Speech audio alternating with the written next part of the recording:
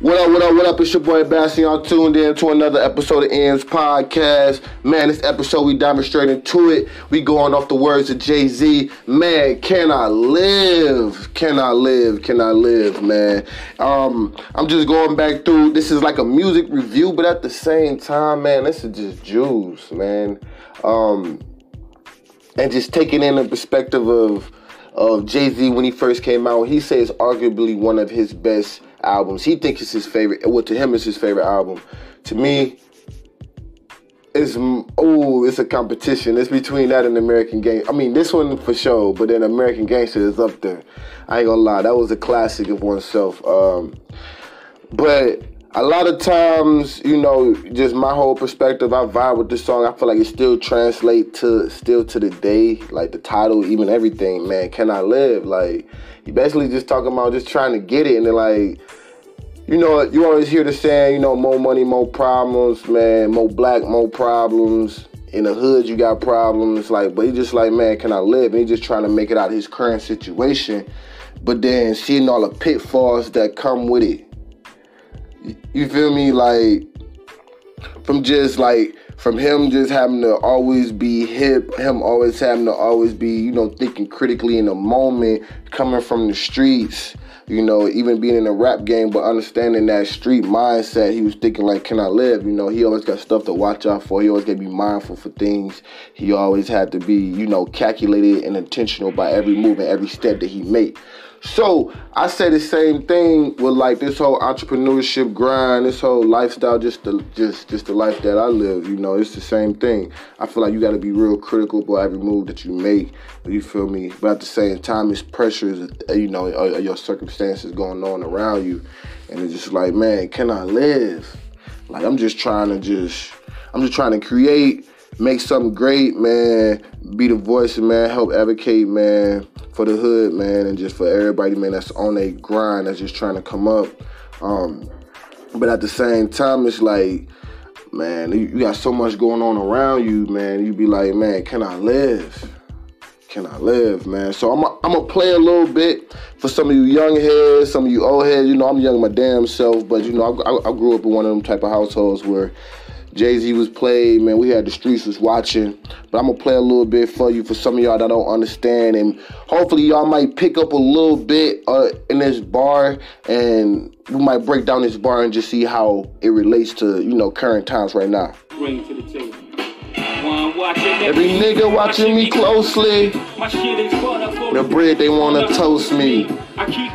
Both of them where they supposed to be. Just clap from both. I don't sleep, I'm tired. I feel wired like codeine. These days a rubber gotta admire me from 4 fiends away.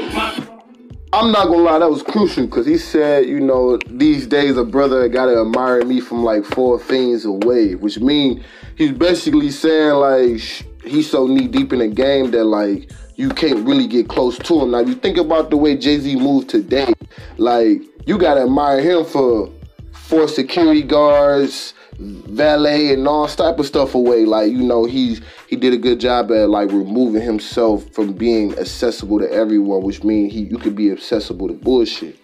But then by like, that's just how I'm breaking it down. But then when he also saying you gotta admire me from 4 fiends away, like, man, I'm not that accessible like as a hustler either. You feel me? Like you feel me? Like you gotta work your way up to get to me.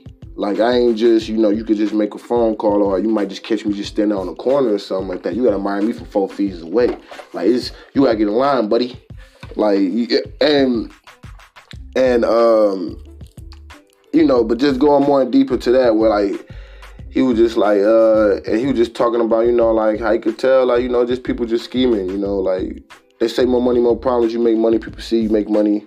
And, you know, people, they got their own perceptions around that. They got their own intentions around it that they build. I'm going to play it back one more time. So we all for you. Well. And he said, as I see everybody watching me closely, for the bread they want to toast me. Watching every nigga watching me closely. My shit is butter for the bread they want to toast me. I keep my head, both of them where they supposed to be. Holes to get you sidetracked and clap them close. slow speed. I don't. Man, he basically spoke about what Cardi B said when she did her raps before Cardi B even did it. You feel me? Like, I keep both heads where they supposed to be. Man, because these chicks will get you clapped. You know, like, on both sides, you know, and, you know, him coming from that street environment, coming from the streets, you understand that, like, you know, your most vulnerable moments can literally be your last moments. So somebody could catch you with your pants down, you know, and that could be everything for you. But then also, it was just saying that, like, you feel me, don't be just, you know, jumping, you know, from every chick, you feel me? Like, basically, man, don't let your dick dry you. You feel me? Don't get lost up in that. Because in this valley, you know, it's valleys and peaks. You feel me? Like, everybody gonna want you at some point in time because you gonna be like the hottest thing out. Or like you like a hot product. But don't fall for that trick because motherfuckers is still scheming on you. So learn how to use both of your heads. You feel me? So it don't, you know, disrupt your life. But then, you know, that one boy, like, he just came off the gates just dropping jewels, like, man. He said, my junk butter for the bread, they want to toast me. Man. How can I keep both heads where they supposed to be? Because in this game, man, just in the game of life, business, sports, entertainment, whatever industry that you in, whatever it is that you do, you have to be able to think critically. And you also gotta, you know, minimize your distractions. And depending on what environment you in, you don't even have time for distractions because your distractions could cause your whole downfall. And we gonna go through just different scenarios with that too. Like, you don't really see too many professional athletes pay too much attention to what's going on in the, you know, like with the fans. Because if they do, because they're in an emotional, they're in an aggressive state of mind, you feel me, they might react. So they can't really get caught up in what's going on outside of that because they need all that energy to be invested into the game that they playing. So it's like keeping that tunnel vision out. We have seen in the NBA where sometimes some players may get distracted by the fans and how that played out. You feel me? Like, it's a lose-lose for you. You feel me? If you get distracted, you take your eyes off the game because now it's like you no longer concentrate on the game, but now you just got tricked out of the game. You interact with them fans, you do something wrong, say the wrong thing, anything like that, you guaranteed suspended because why? Because it's your organization's best interest to keep the fans happy. So you basically just let the fans trick you off the streets. Long story short, you will let a fan trick you off the streets. If we talking in an athlete term, so it's like staying in your own mind. Like, man, keep my head in the game, man. Like, let me not focus on what's going on over there. Let me not like try to cheer too much with the cheerleaders. Or let me not get caught up on what the cheerleaders doing while I'm trying to be over here looking at what coach supposed to be saying, so I can understand the player's supposed to be ran. You know, I keep both heads in the game.